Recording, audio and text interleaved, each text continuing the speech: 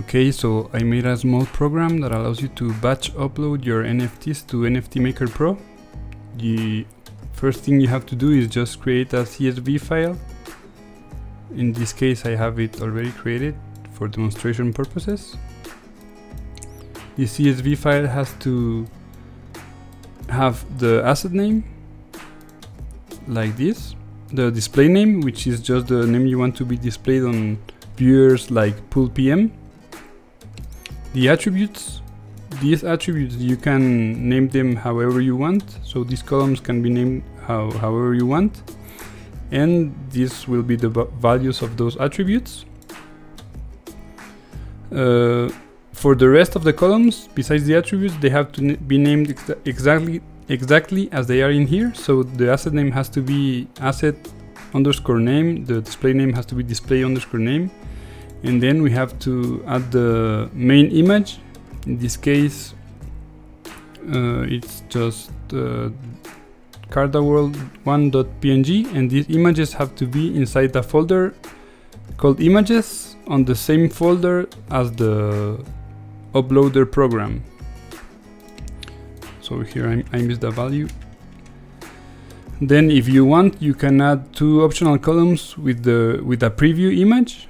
So if you, for example, if your images are too high resolution and you want to add a thumbnail, you can add it here and specify the preview type, the image type.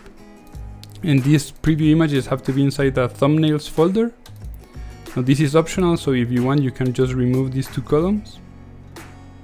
Okay, so once you have that, you can just run the program. It will take a couple of seconds to load.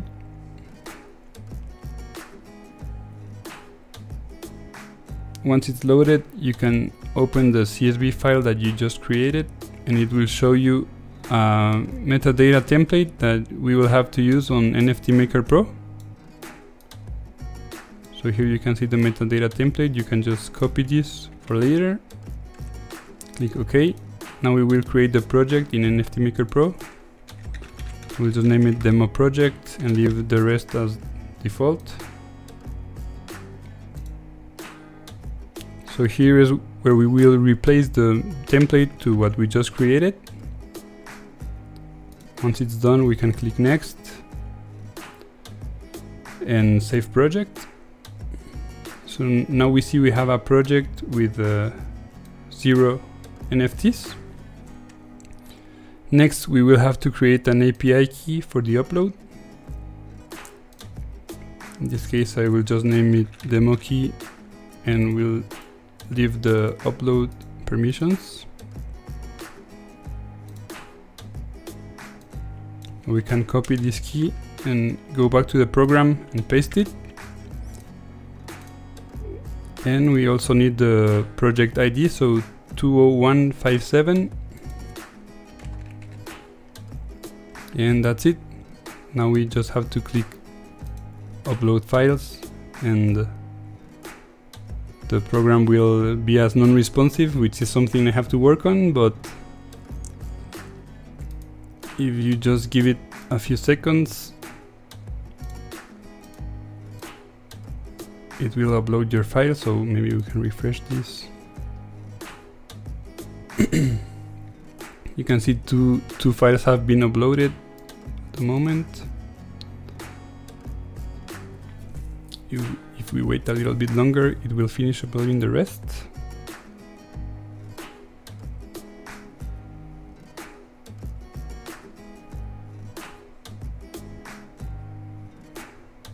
So at the moment there's no way to know how many have been uploaded unless you refresh the page. So now 5 NFTs have been uploaded.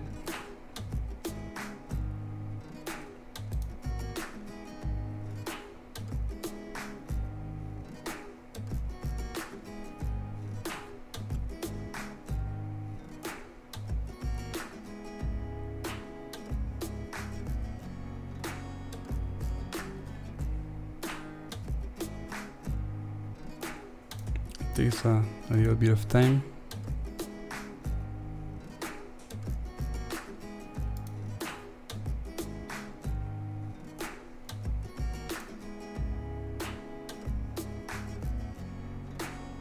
Okay, so it's done. Here I have the response for the last NFT uploaded. And if you want to see the responses for the rest of them, a file called responses.txt was created. So here we have the responses for all the uploads. And now we can close the program and we can check that everything went well. So if I check the NFTs, now I have each NFT here with the different images, and we can check the metadata, and it's just as we specified. So we can copy this and check it on Pool PM, for example.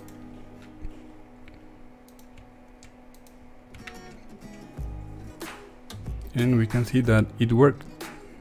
So that's it.